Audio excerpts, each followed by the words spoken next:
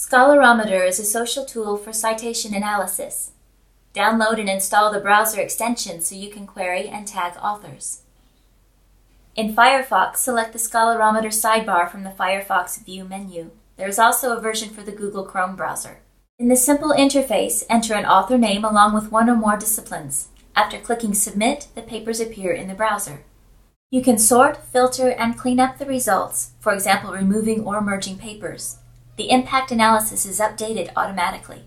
To export an individual article, mouse over the title and click Export. You have to set a preference in Google Scholar for this feature to work. You can also export papers in bulk via the Export button at the top and save the references in various formats. Click on the Widget button at the top to generate and customize a personal widget that you can embed on your homepage. You can also get the widget from the Scholarometer homepage. From the Explore menu on the website, you can navigate discipline and author networks and explore top authors, top disciplines, and discipline statistics.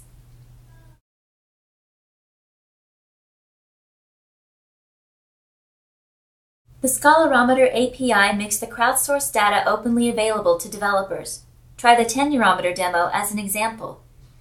Click the methods on the left side to view the documentation on what information is available and how your software can access it.